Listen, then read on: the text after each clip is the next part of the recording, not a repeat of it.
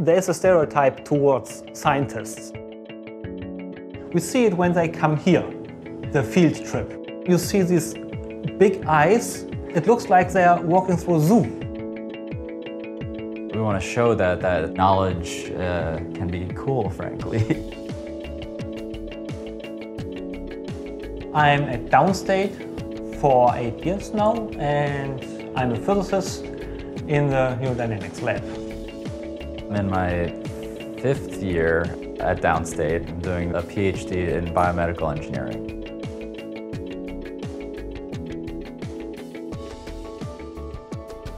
This course is called Game Programming in Python. They changed the code, the width of the barriers, changed the colors and the pictures.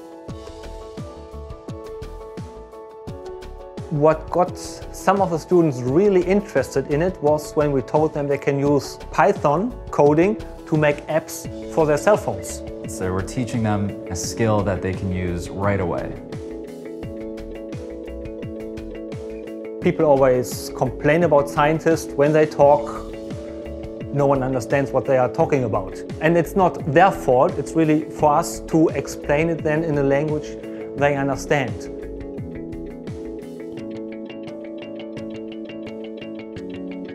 Having these skills actually makes you stronger.